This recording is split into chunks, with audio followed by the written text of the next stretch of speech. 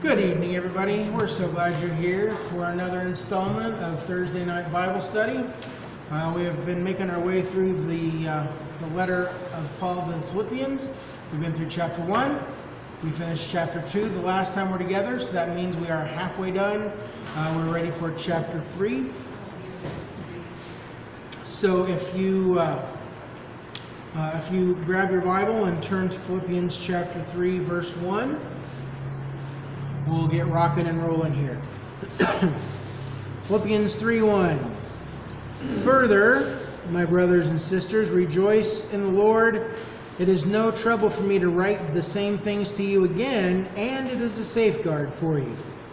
Watch out for those dogs, those evildoers, those mutilators of the flesh, for it is we who are the circumcision, we who serve God by His Spirit, who boast in Christ Jesus, and who put no confidence in the flesh, though I myself have reasons for such confidence. Think for a second of all of the accolades and awards you've received in your life. Is there one or two that you're most proud of? Some trophy, a certificate on the wall, something you're extra proud of? You're glad you accomplished it? Okay? Well, that's sort of the direction that Paul is headed in this section of Philippians. He's talking about some teachers who have come into the church in Philippi who are super proud of what they have accomplished and what they have done, how faithful they are to the law, all of the good things that they do. You may have picked a little bit of that up as we read through those first 4 verses. In the 2 chapters we've talked about so far, Paul has shared his hopes and his prayers, and he has given some imperatives. If you just want to flip back one page, we'll just kind of skip through it very quickly. In verses 9 through 11, Paul prays that the Philippians would grow more and more in knowledge and depth of insight, discernment, purity, blamelessness, fruitfulness, glory, and praise of God. He wants them to continue to grow. Okay? Roll on down to verse 27. Whatever happens then, conduct yourselves in a manner worthy of the gospel of Christ. So what's the challenge? What's the imperative? Live worthy of the gospel. Live like you've been changed by the gospel. Down the beginning of chapter 2, verses 2 through 5. That's kind of a long section. I'll just kind of summarize it here. Paul says, be like-minded in love, in spirit, and in mind. Value others above yourselves, looking to their interests. Have the same mind as Christ Jesus. On down in verse 12, another imperative. As you have always obeyed, continue to work out your salvation with fear and trembling. Verse 14, do everything without grumbling or arguing. Not a huge fan of that verse when it's triple digits. Do everything without grumbling or arguing. And then down in verse 18, one last one. You should be glad and rejoice with me. So he keeps giving these, throwing out these commands, these expectations, hopes, dreams, and prayers for the people. When we get started here in chapter 3, he leads off with one of those. Brothers and sisters, what do we do? Rejoice in the Lord. Rejoice in the Lord. It means to be glad. And I believe that what Paul is doing is saying something like, hey, you all stay happy for a minute, because whatever comes next, you're probably not going to like very much. It may come across as sort of judgmental or harsh or unpleasant to deal with. It might be awkward. But you just stay smiling. You keep rejoicing in God, because what I have to share with you really is for your benefit. No matter what may come, maintain a joyful spirit. And then, so that's when the hard part comes. He talks about opponents that are out there. He says in verse 2, he gives them 3 names. First of all, he says that they're dogs. Then he says they are evildoers. And then he says they're mutilators. Okay, let's talk a little bit about each one of those. If you call somebody a dog, it's probably not necessarily a sweet thing, a term of endearment. You dirty dog. Same thing is true here. What Paul is aiming at are not your garden variety labs and doodles and poodles and spaniels that are sweet and floppy-eared and cuddly and drooly. He's talking about the wild bands of dogs that lived outside the city, that would run into the city to steal food. They were vicious. You didn't go up and pet these dogs. They would attack people in packs. Again, calling somebody a dog doesn't mean you love them very much. These people, whoever they are vicious and dirty. They would probably even be considered unclean animals because of all the disgusting things that dogs eat. Okay? So he's really talking about an animal as a dog? No. He's saying that some of these people are absolute dogs because of the way they behave. Okay, that's what I read it. Okay. He is not talking about an actual canine. Okay. He calls them dogs. He also calls them evildoers. Literally, they are workers of evil, which focuses on their commitment to work, doing things. This group of people, these men and probably women, are committed to carrying out the law of Moses. This group is probably the group known as the Judaizers. They want people to become Jews before they become a follower of Jesus. And so because of that, they're going to work extra hard to check all of their boxes. They're going to eat the right food. They're going to trim their beards or not. They're going to wear tassels on their clothes. They're going to follow all the dietary laws. They're going to do everything possible because that's what they think they need to do to follow Christ. They are workers. Paul says they are workers of evil. Grace is not about all of those things. And the last name he gives them is mutilators. And that is because, as Judaizers, one of the first things that they would command Gentiles to do would be to be circumcised. Above everything else, first move for every man who is not a Jew to become a follower of Christ, well, you got to be circumcised. You got to become a Jew before you can become a Christian. Physical obedience is way more important to this group than anything else. And so Paul looks at all of those things. They're dogs.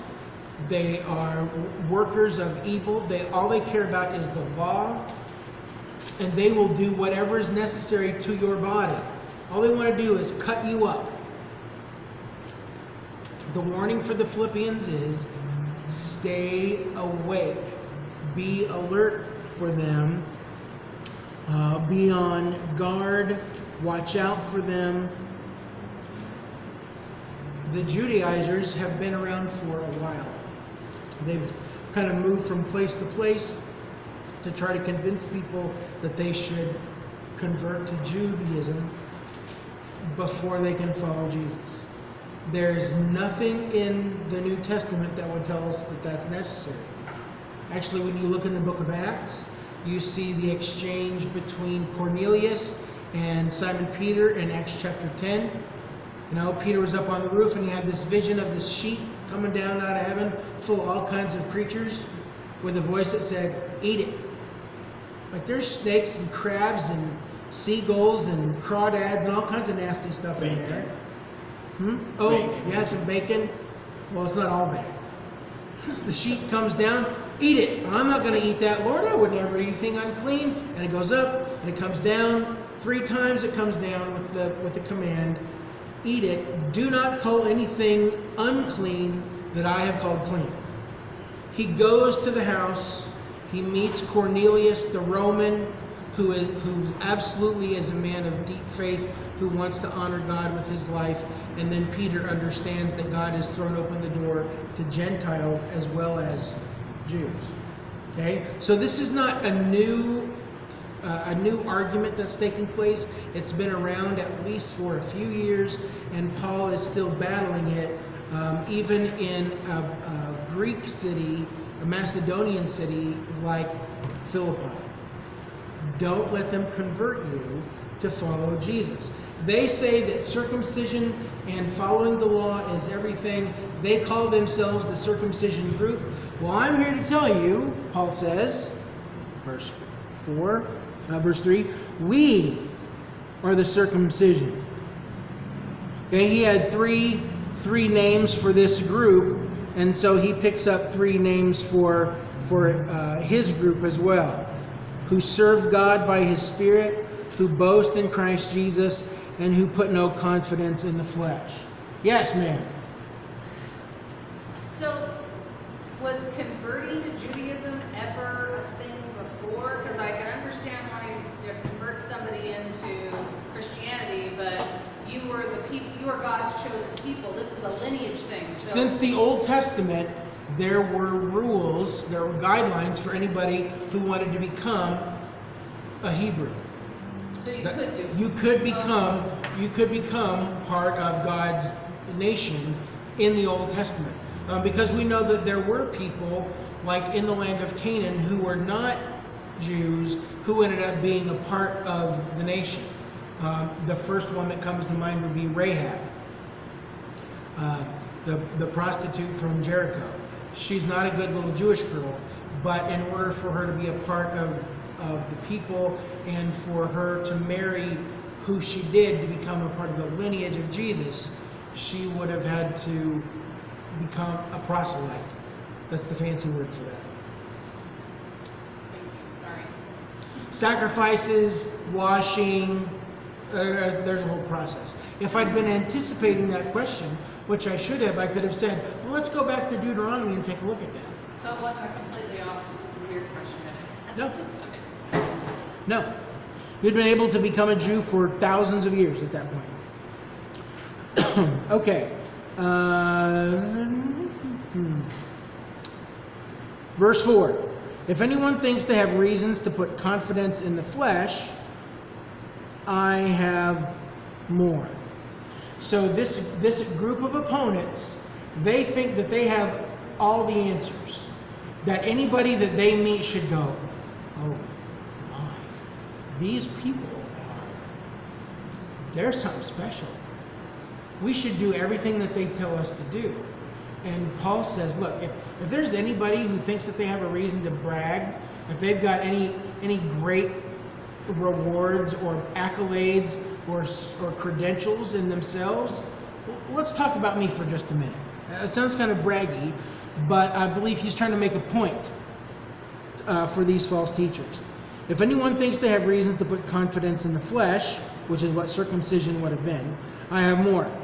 Circumcised on the 8th day of the people of Israel, of the tribe of Benjamin, a Hebrew of Hebrews. In regard to the law, a Pharisee. As for zeal, persecuting the church. As for righteousness based on the law, faultless. Okay, so the Judaizers have been emphasizing tradition and heritage. You can kind of hear Tevye in the background doing his little song. That's what the Judaizers really are all about, except they really do believe that Jesus was the Messiah.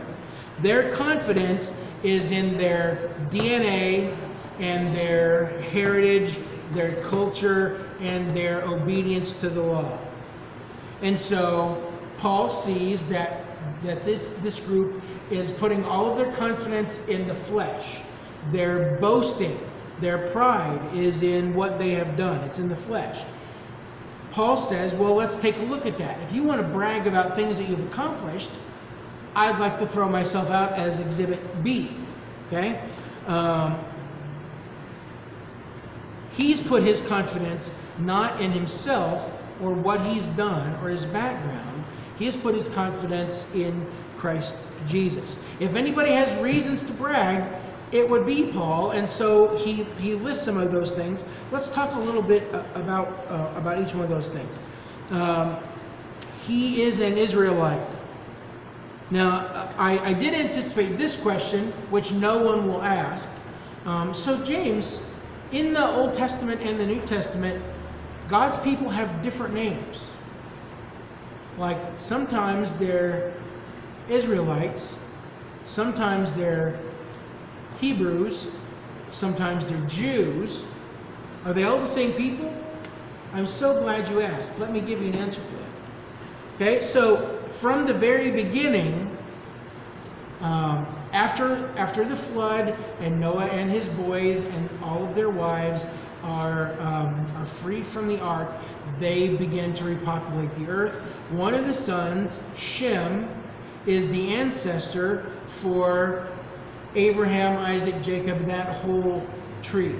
That's why sometimes you hear about Semites, anti-Semitism, whereas Semitic language, that comes from Shem, the son of Noah. So that's the big tree that Abraham, Isaac, Jacob, and Arabs too, from Ishmael, they'd all be kind of in that big part of the family tree.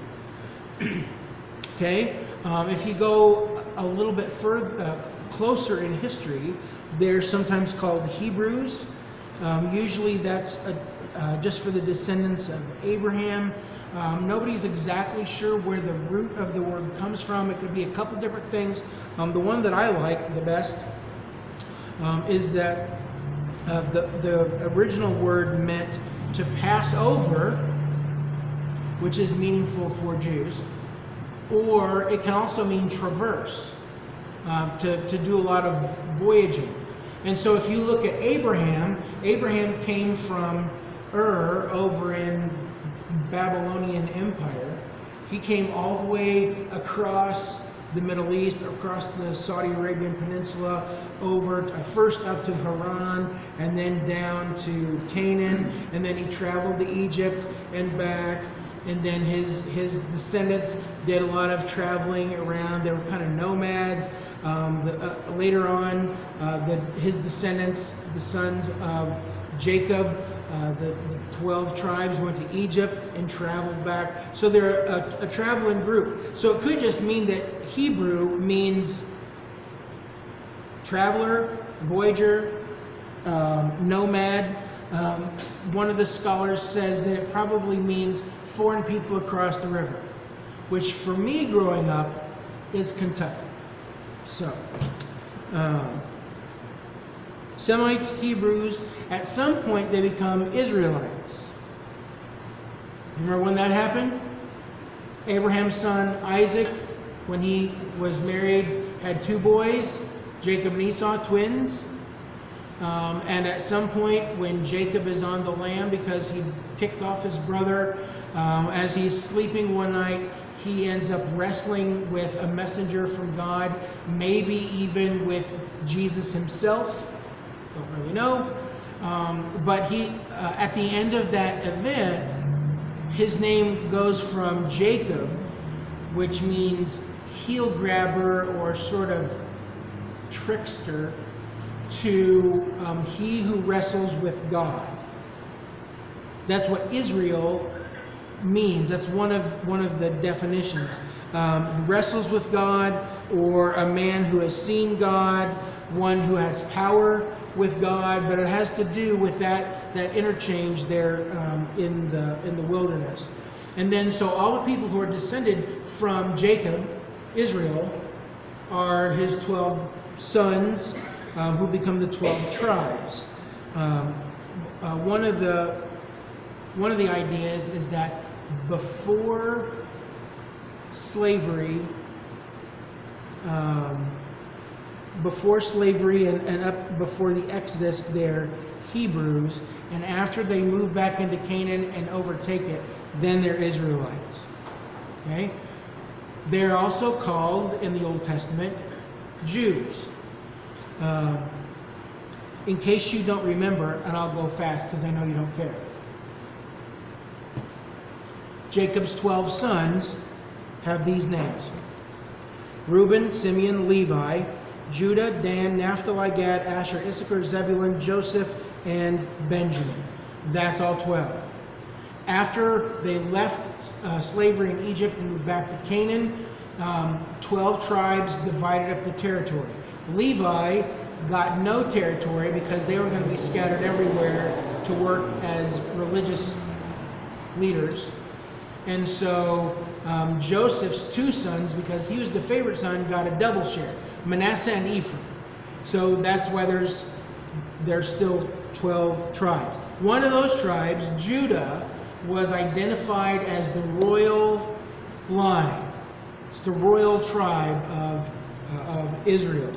And so after King Saul failed, and after King David's death and King Solomon's death, the 12 tribes of Israel, that kingdom of 12, split into northern and southern. 10 tribes went north, 2 tribes stayed south, Judah and Benjamin. The northern tribes went by the name Israel. They eventually went into exile in Assyria and kind of dissolved.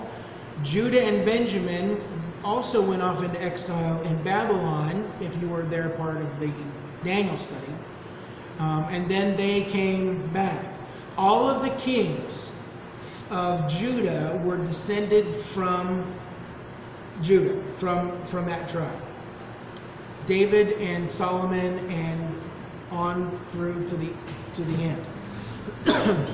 Okay, so after they went to Babylon and were in captivity, the people there just referred to them as the Judah people, the Judeans, the Jews, the Yehudim. So that's where that comes from. That's how you know why all of those names are different, whether they're Semites, Hebrews, Israelites, or Jews. See, I think that's cool. Why did you think I wouldn't care? I don't know. All right, now, so he starts by laying down, all right, I'm a Jew as well. I'm an Israelite. But then he gets a little more specific. Okay, verse 5. Circumcised on the 8th day of the people of Israel. We've covered the Israel part. Okay, so the law was beginning with the practice of Abraham. God told him as an adult man to be circumcised and to circumcise his sons. And then later on in the book of Leviticus, in chapter 12, there is the command that every male born in the nation of Israel, all of God's people, the males would be circumcised. They would carry that mark in their flesh. So, because of Stacy's question a minute ago about can you convert to Judaism even in the Old Testament, the answer is yes. If you're a guy, you got to be circumcised. So what does this tell us about Paul? How long has he been a good little Jewish boy? The whole time, since birth. He's not a recent convert. Some of the opponents might be. They may have become Jews. He was born that way. He says he is from the tribe of Benjamin. We already talked a little bit about that. Benjamin was the one small tribe that hung with Judah in the southern kingdom. There's some notoriety there. And the first king of Israel, whose name is Saul, was also from the tribe of Benjamin. Now that's kind of an honor. He was a dud as a king, but it is kind of interesting that this guy's name was Saul, and so he's a Benjamite named Saul as well. He says that he is a Hebrew of Hebrews. So like, you know, when they do those K-Tel record deals, the greatest hits of whatever era, you are all old enough to remember K-Tel advertisements, even us. It's like the greatest hits of all time. Well, what Paul says is sort of like that of Jews, he is like super Jew. He is extra, ultra Jew. It might be that he's pointing out that both of his parents were Jewish. He might be making a reference to the fact that he didn't just speak Hebrew, but he also spoke Aramaic, which would have been a little different. Culturally, literally, literarily, he is a Jew above anybody else who might say, well, we're Jews, you should listen to us. One of the last things he says is that he, as far as the law goes, he's a Pharisee. He is a trained and respected leader. Paul studied under one of the greatest Pharisee teachers of Israel's history of all time, Gamaliel. We read about that in Acts chapter 22. The Pharisees were well respected. They were powerful. They were politically conservative. And Paul was a part of that group.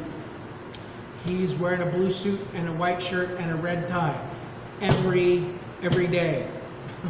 That I was like, he is a faithful, strong, conservative leader who follows all of the rules. And the last thing he says there backs that up. He is zealous. He persecuted the opponents of the law. He persecuted the church. He gave approval to the death for the death of believers in Jesus.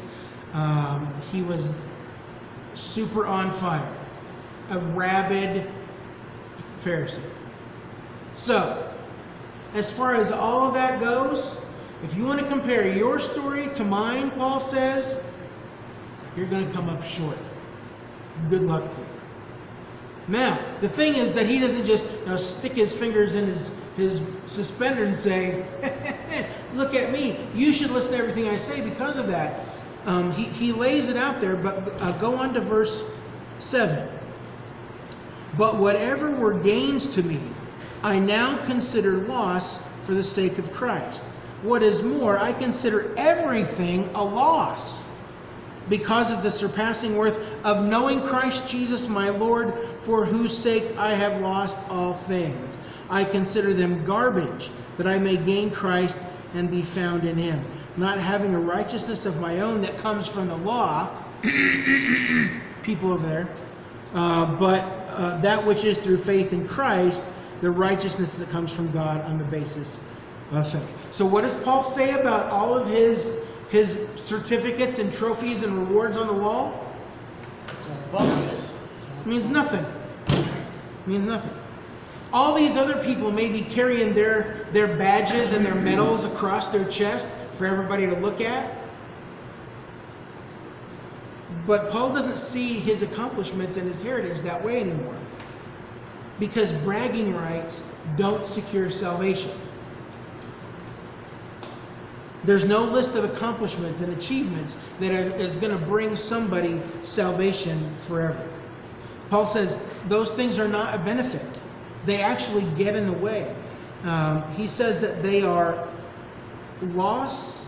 I consider everything, all of those beautiful things that they're bragging about, he considers all of them a loss. In the long run, those hurt him. At one point in his life, he had great pride in all of those things. He was confident in his accomplishments. Super Jew, super Pharisee, everybody loves me. I'm the next up-and-coming leader of the Jerusalem, whatever. But now, since he's met Christ Jesus, he realizes that all that he really needs is God's grace and the gifts of Jesus. They're what matter most. He says there in the text, I consider them garbage. Does anybody have a different translation there in verse 8? Rubbish. That's nice. That's sweet. That's cleaned up for Sunday school memorization. Okay, the word there is one of my other favorite Greek words. There's splunkna, which is your guts, your compassion. And this one is skubalon. Say it with me. Skubalon. Okay, skubalon the etymology of the word is that which is thrown to the dogs. Okay? But it's not like the pieces of steak and bread from the dinner table. That's way better than what this word means. It is like if you were processing a deer, say, in your backyard. All the things that you don't want to put into a package in your freezer, that's what you're forking over to the dogs. So, inward pieces and parts, which are awful and awful, both. Any of the interior waste, that's what that word can mean too, manure. Okay? So what Paul says, now I want to make sure you get it here, the opponents that have come in have taken themselves and they have put themselves up on the highest pedestal they possibly can. We are the shining example of perfect faith in God. We're amazing Jews. Listen to us. We will lead you to the promised land. Paul says, oh yeah? Well, I used to be even higher than that, and you know what? On all of it. It's all garbage. I wouldn't give you a nickel for the whole pile. Spread it on the field, that's all it's good for. Scuba on. Everything I got, everything I have accomplished, all of my benefits and blessings, dog stuff. Okay? So if they are counting on anything else to matter in the world, spiritually, they are missing the point. There's not enough good you can do. There's not enough lists you can complete. You cannot earn enough points to get where you need to with God. So, a little point of application here. You don't need to raise your hand. Just think about your answers. Grew up in Sunday school, going every weekend. How about vacation Bible school every summer at least once? Weeks of church camp. Volunteer at church at a young age until now. Volunteering in the community. Serving as a leader in the congregation. Going on mission trips, participating there. Willing to do a communion meditation or prayer. Speak on the stage. Go to Bible college. You preach every weekend. We might try to write ourselves a really nice resume spiritually, and Paul says, that's sweet. Throw it out. Because it doesn't earn you anything. The only thing that matters is Jesus and the gift of salvation that His grace brings to everyone who believes. Questions or But isn't comments? serving, if you're serving like that, isn't that a gift to Christ? If you're serving, Exactly. And that's all that it is. It is when you stick around and wash dishes and wipe down tables and move chairs and tables, you're doing a beautiful thing.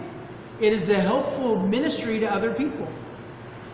But if you think that scrubbing pots or mowing yards or fixing sprinklers or teaching preschool rats is going to get you into heaven, you're wrong. but it doesn't hurt. It's a gift to Jesus. Because you have saved me. That's the big difference. I'm doing this not so you will save me, not so you'll think that I'm worthy of heaven, but I'm doing this because I'm not, and you have given me the gift anyway. So thank you, thank you, thank you. How many pots can I wash? That's the big difference between the Jewish view of favor with God and the Christian view of favor with God. It is the big difference between us and some of our neighbors. Well, I was going to say, it's the difference between any religion and true Christianity. Any religion says you got to do to get rewards, where Christianity says you can't do enough. I've already given you the gift. it's free because I've given you this gift and salvation. You want to spread the love and the joy of Christ that we serve. That's the whole point of the book of Romans. When Paul goes on and on and on for 16 chapters about the law, what he says is the law is only good for one thing, showing us how horrible we are. Here's a good statement. Paul contrasts works righteousness, which is based on the law, with faith righteousness, which is from God through faith in Christ. Works righteousness based on law, faith righteousness based on God's gift and grace. So I don't have to do the dishes anymore? You don't have to. You probably won't lose salvation. You may lose your friends. Oh, I always tell my mother-in-law, I'm trying to work my place and they have it, and she's like, Susan, it doesn't work that way. Like Well, she's right. the wings and all the other stories, you know. You'll feel it. Okay, so any other thoughts or questions? I do. This is not really off topic. So if a Pharisee, like I know what a rabbi is, I know what a Pharisee is. They seem very similar, but how does a Pharisee get paid? Like I know if you're a carpenter, if you're this, you're that. Like where does a Pharisee? Is it part of an organization within the Jewish community? I mean, how do you get into one of these schools? Do you have to come from wealth? There's a little more thinking about where Paul came from if he was able to go to this training. I'm just sorry, I know this is kind of weird, but I'm curious. Okay, so the question is, how do Pharisees have money? Do they get paid for what they do? How are they selected? How does that work? I do not have a great answer for that. I know that you would just go and study under the Pharisee teacher. You are a student. You are a disciple of a master. So there are 12 followers of Jesus who went with him everywhere for 3 years. As he's the rabbi, they're the students. That's sort of equivalent to what like Gamaliel would have done. Probably not nearly as transient, but he would have had a place where students would have come, committed themselves to studying Scripture, memorizing Scripture, following all the codes. I don't have an answer for that. I will have to look it up. So I guess I'm just thinking about, in Paul's, in his, what's the word, your pedigree. Just the idea that maybe he comes from something more, there's some benefit already. He's already coming from wealth or coming from privilege where this is he knows how to read, right? If you're studying Scripture, you must start. Is that kind of some of that class stuff too? Like you didn't know how to read unless you were wealthy, or? That's probably true. He would have been a well-educated person as opposed to the guys who grew up fishing. Well, I guess that would be the idea of the 12 disciples that Jesus had are probably very different than other Pharisees. That's just another way that Jesus was different, is that he's teaching fishermen and he's teaching, he's teaching people that might not necessarily be accepted by the Pharisees. The Pharisees were teaching students to follow the way of law. Jesus is teaching his followers to follow the way of grace. Of what? Grace. Forgiveness. Gotten their food and some of that stuff through the Levites. It's possible, but I don't really have a great answer. In how many years have I been in ministry now? Since 1992. In almost 30 years, nobody has ever said, how do Pharisees support themselves? They just do. Well, I was really just thinking of that pedigree. Like, what more is there to that pedigree that he could have bragged about? And I assume probably some wealth and comfort. Well, it might be like some folks we know, even if they didn't have a great deal of wealth, they would have certainly postured themselves that way because material wealth would have been a sign of God's blessing. I don't know if you know anybody like that. Okay. I think we're ready for verse 10. I want to know Christ, yes, to know the power of his resurrection and participation in his sufferings, becoming like him in his death, and so somehow attaining to the resurrection from the dead. Paul really wants to be not like some squeaky clean, background checked Jewish Pharisee. He wants to become just like Jesus. And he wants to be like him, not just in the good ways, but in all the ways. You know, there have been people in my life that I have thought, man, if I could just be like Terry Tedder. Oh man, if I could just be like Terry, I would have it made. But I want the good stuff from Terry's life. I don't want the pain and suffering of raising not just one girl, but 3 girls. That's awful.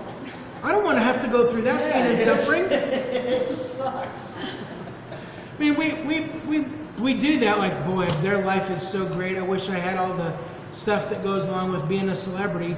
Yeah, you do, until you realize all the other things that you don't see that are awful. Okay, Paul says when he looks at Jesus, he doesn't just want the good parts.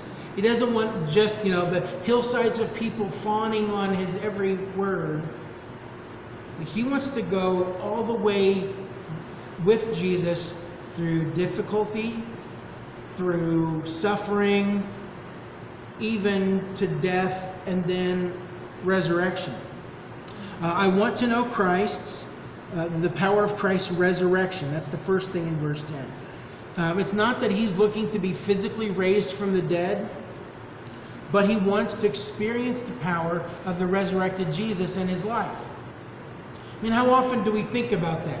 Man, I really hope I feel some resurrected Jesus power today. Not just that I'm going to make it, but I'm going to really feel the power of the resurrected Christ, the new living Son of God. I'm going to feel him in my life today. I mean, for believers, that really ought to be a significant desire. Paul tells us in other places like Colossians 3 and Ephesians 2 that we've been raised with Christ. I think we talked about that last time. And we've looked at Romans 6 verse 4 a couple times in the last few weeks, both on a Sunday morning and in here, that we are raised to walk in newness of life, a whole new approach. So let's forget about all the junk in the background, like a stupid heritage that doesn't mean anything. Let's focus instead on having the power of resurrected Jesus in our lives today. And that would flow through us into the lives of other people who desperately need it. Okay? I want to know the power of Christ's resurrection. He wants to know Christ's sufferings. He wants to participate in those. One commentator said what he's writing about there is the afflictions which Christians must undergo in behalf of the same cause for which Christ patiently endured. Whatever Jesus went through, and for the purpose that he went through it, Christians ought to be trying to do the same thing. How did Jesus suffer? Well, he laid down his life for others. He gave up what was important to himself for the benefit of others. If you go back to chapter 1, verse 29, he was talking about suffering for Christ. That is really an inevitable consequence. If you believe in Jesus, you will suffer somehow. He writes that to Timothy in one of his letters. You will suffer. You will be persecuted for your faith in Christ Jesus. Okay? Power of the resurrection, participation in sufferings, and then he says he wants to become like him in his death. The Greek word means he wants to be metamorphosized. He wants that morpho is a Greek word to take on the form, to come up alongside it, to press yourself into it. So Jesus died. We need to die. We need to die to ourselves. And just like Jesus was obedient to God all the way to death, we said that a chapter ago in chapter 2, even death on a cross. We see Jesus in the Garden of Eden saying in prayer to his Father, "Not my will, but yours be done." If there is any way for this cup to pass from me, then so be it. But not my will, but yours.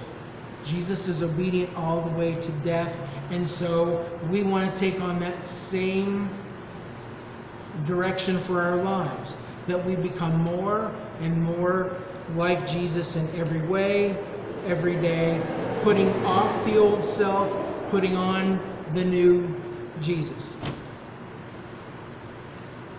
The last thing he says in verse 11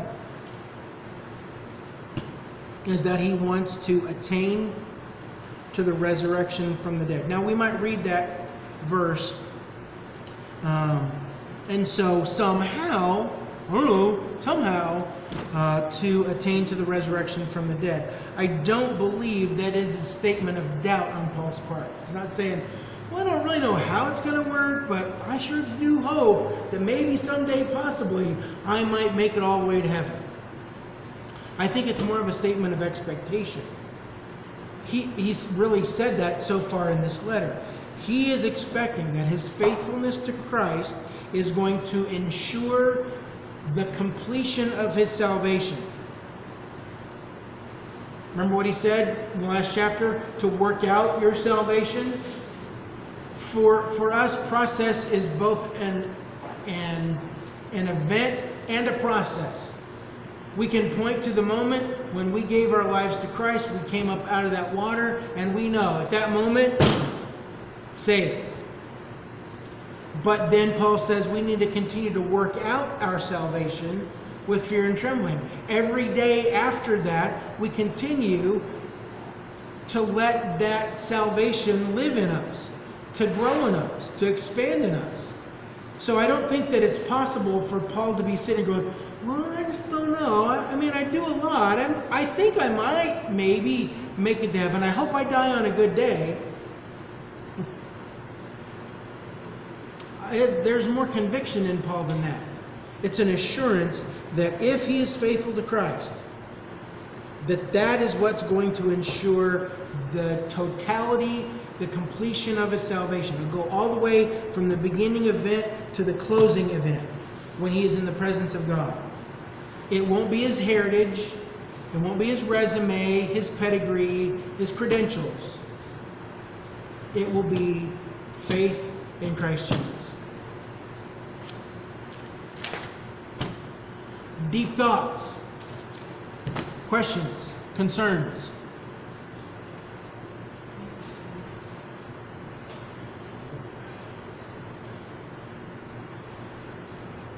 What are you taking away from this today? Because that's, again, really the point of Bible study. How is this going to change how I see things from this point on?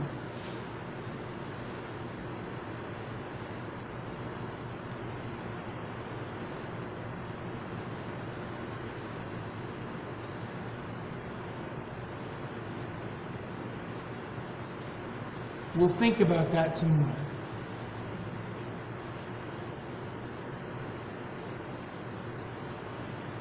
Maybe it goes back to that illustration a little bit ago about all the good things that you've done. I'll even let you include the things you did before you became a Christian.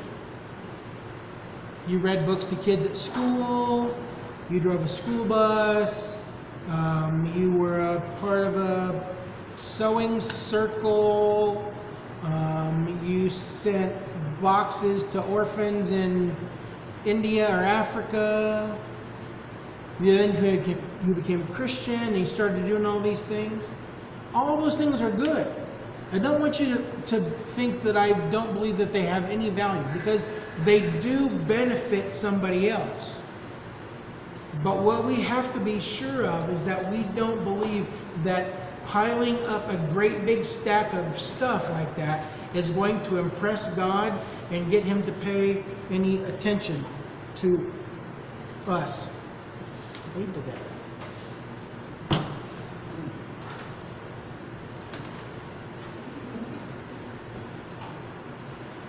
What are you doing, James? Nothing.